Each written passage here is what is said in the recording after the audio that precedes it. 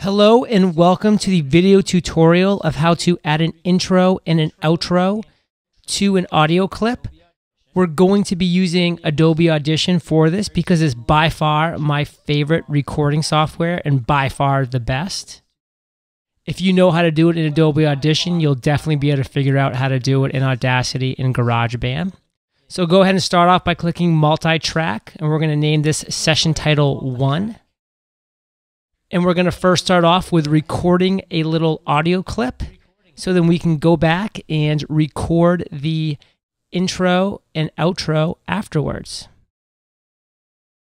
Hello, and this is a tutorial of how to add an intro prior to this actual little audio that I'm recording right now.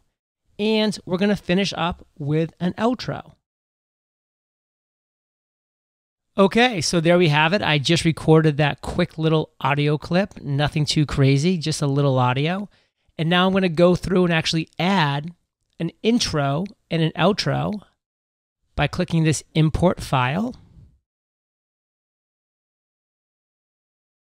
I'm going to go and find where in my computer my pre-recorded intro and outro are. And as you can see under this music, I have some intros and outros that I've previously created that are just ready to be inserted.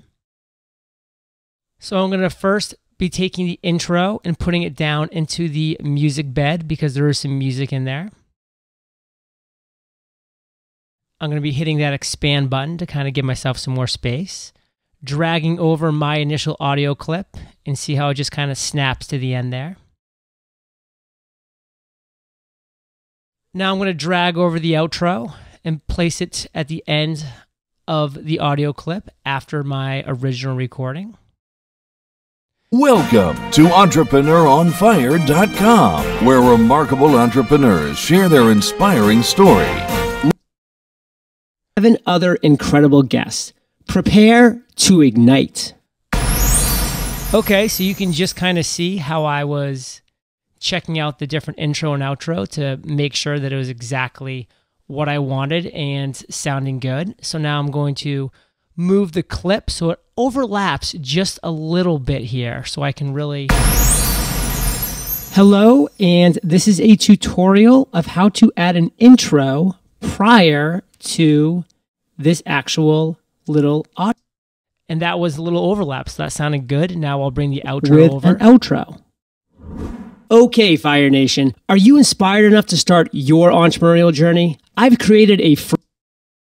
All right, so that sounds pretty cool. That was the intro that kind of overlapped a little bit into the actual audio, and then the outro just follows right on its heels there. So what I did up to this point was record audio, open up an intro and an outro file that I had previously recorded and saved as an MP3.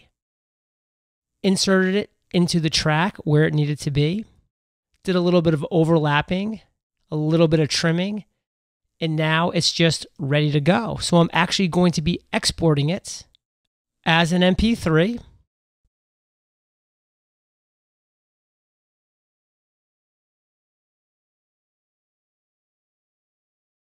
going to save it to the desktop, and I'm just going to keep it as one mix down.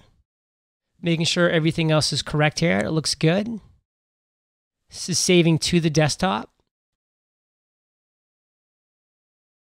Welcome to EntrepreneurOnFire.com, where remarkable entrepreneurs share their inspiring story. Let their... Tim Ferriss, Gary Van... This actual little audio that I'm recording, and 7 other incredible guests. Prepare to ignite. All right, so as you can see, that's pretty cool. The intro, the outro, it all works. It's overlapping. It's one smooth exported MP3 ready to go. So that was just a quick little tutorial of how to add an intro, add an outro to a piece of audio. This is going to give you the basic understandings of what you need to get you on your way.